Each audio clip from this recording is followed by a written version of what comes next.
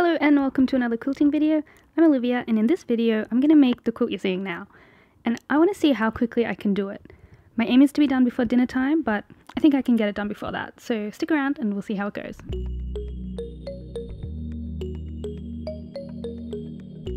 Like so many people right now, I'm working remotely from home, and this is where it happens. The problem is I'm in the Northern Hemisphere and it is cold here right now. So I want to make a nice little lap quilt that I can keep on this chair to use on days when I don't want to turn the heat on. I want something that kind of blends all of the colours you can see in my living room here. At the moment I don't have a quilt that fits that bill, so I'm going to make one. At the moment I've been using this quilt, which I love, but the colours don't go with what I want, I think because of the blue and the purple here. It's a perfect size, which is good, so I'm going to use that as a bit of a template. But I need something that's going to look good if I just chuck it on the back here, because honestly that's generally how things are. I bought a fat quarter bundle of some new Art Gallery fabric pure solids colours for 2021. And I didn't have a plan when I got them, but I love them so much and they're going to be perfect for this. And just quickly, check this out. How good are these stickers that come on the solid colours? I cannot tell you how many times I've not known what a solid fabric is once it's arrived from the shop, so I am in love with these stickers. And then I also have some of this Kona bone, which I'm going to use for the background. I was looking for a quilt pattern that was kind of modern, kind of simple, and I found this, which I like. And actually, hang on a second.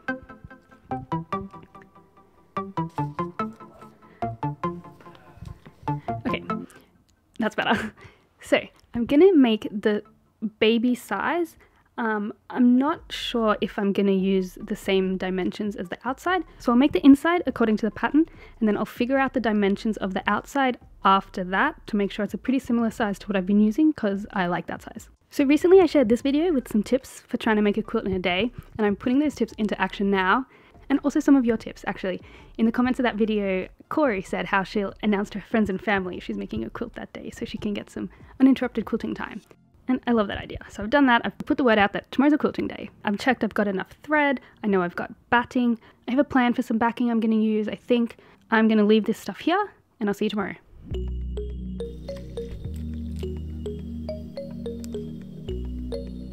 Alright, as you can see, I did not get a super early start to the morning today. I'm up now, I've had my coffee, I've double checked my measurements, and I'm ready to get going.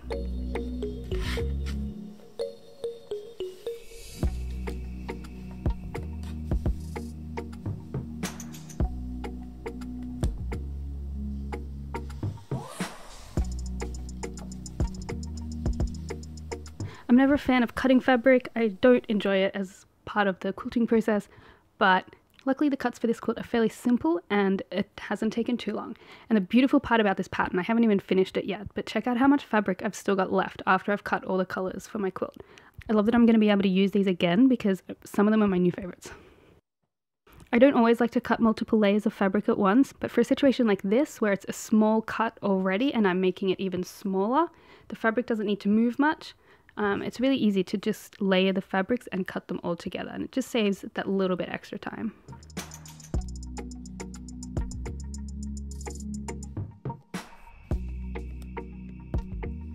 But then when it comes to something like this, where it's a long skinny piece of fabric and you can see how much I'm moving each one strip of fabric to cut it down, I wouldn't trust myself to make those smaller cuts evenly and accurately if I had multiple layers stacked on top of each other. So these ones I just did one by one.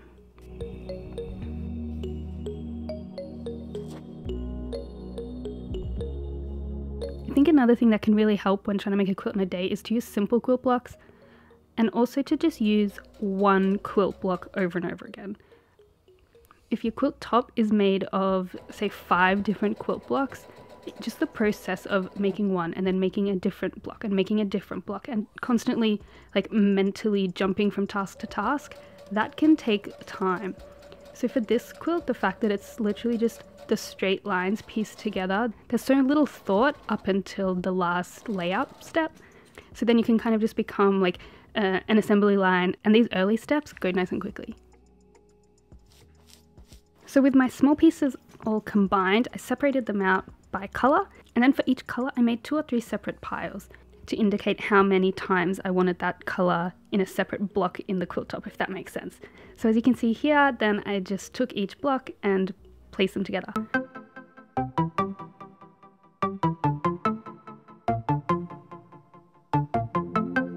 I think I like this layout. I'm gonna go get some lunch and then I'll come back and assess.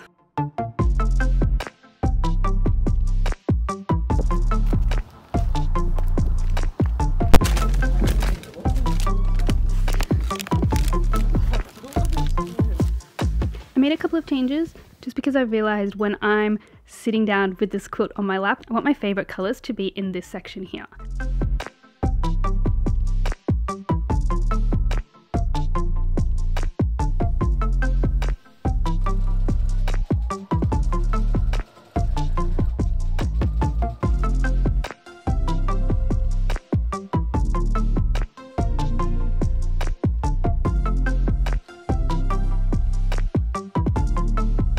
So you might notice here, I did end up rotating a couple of my rows at this point because I like them better.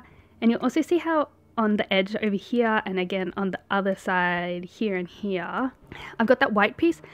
That shouldn't be there according to the pattern, but I figured earlier it made sense to add it, so I didn't have to worry about figuring out which lines were on the edge in the beginning. So I just added them on. It was an extra step to take them out, but it removed a lot of kind of mental work.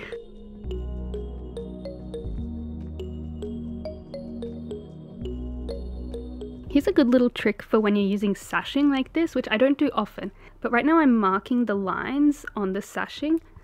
You see how they extend up from my piece lines, and now I can use those marked lines on the sashing to keep my pieced lines accurate and straight. So then I'm just pinning them together, which I don't often do, but this is a time when I want to be really accurate.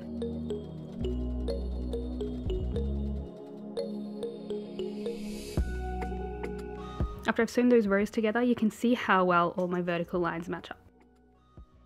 By some coincidence, the difference between my old quilt I've been using and the new quilt I'm making is exactly the width of my ruler, which makes it very easy to cut out my border pieces.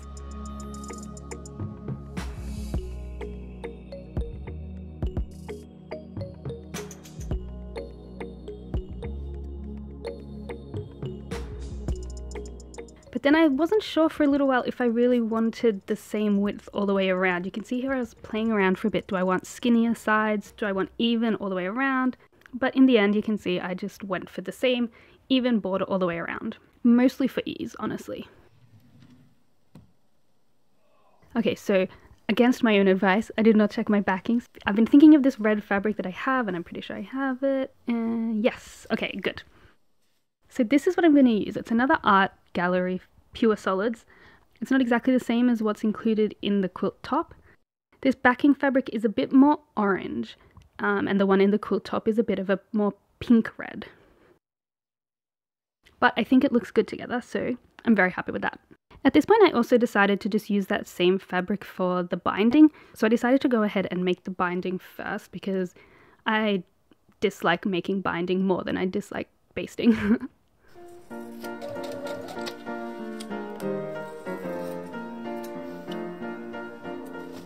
And of course, then it was time to baste, and I had no basting spray.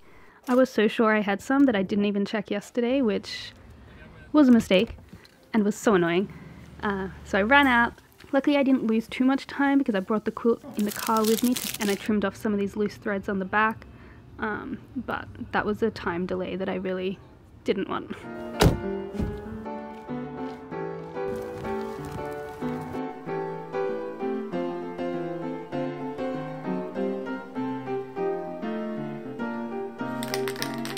Luckily, the actual basting is pretty quick. That's never a big deal. As I said, I don't hate basting. It never takes too long.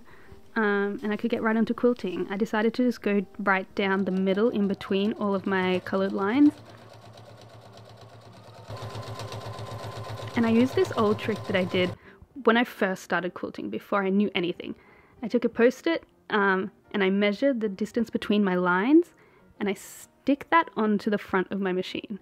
I used to do this before I knew about quilting markers or the machine attachments that will mark your lines for you. And right now I don't have any of those things for this machine, so it's back to the basics with this one. And I used this for the sides where I didn't have the coloured lines to keep me straight. It's very low tech, but I kind of love it.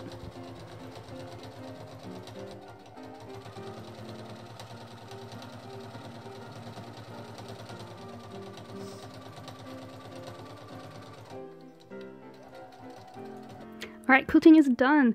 As you can see here, I did straight lines in between my coloured lines, and I like that it's simple. I might go back and hand quilt in between each of the coloured lines here, but that's something I can do later, so I'm not going to worry about it now. Now what I'm going to do is zigzag along the edge here, and then trim off this excess and get my binding on.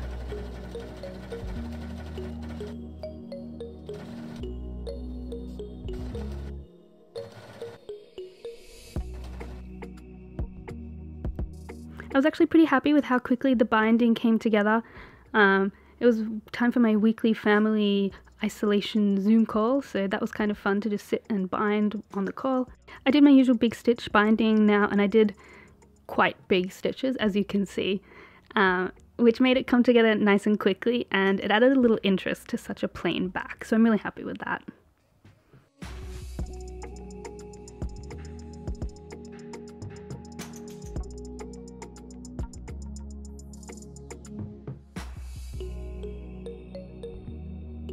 Okay, it's now 9:40, almost, 12, 13 hours since I started this quilt, and we're all done. I'm really happy with it. I'm happy that it's all done today, and I'm excited to see how it looks in the proper light of day tomorrow.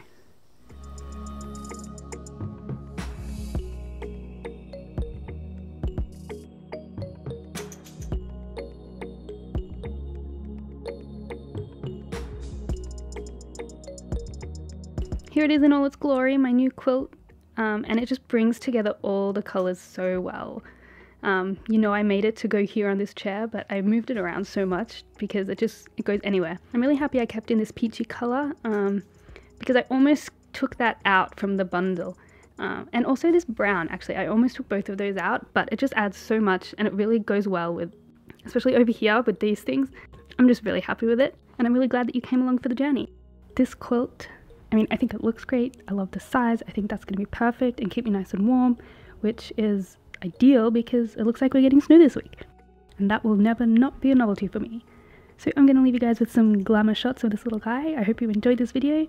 If you did, please give it a like and consider subscribing, and I'll see you in the next quilting video.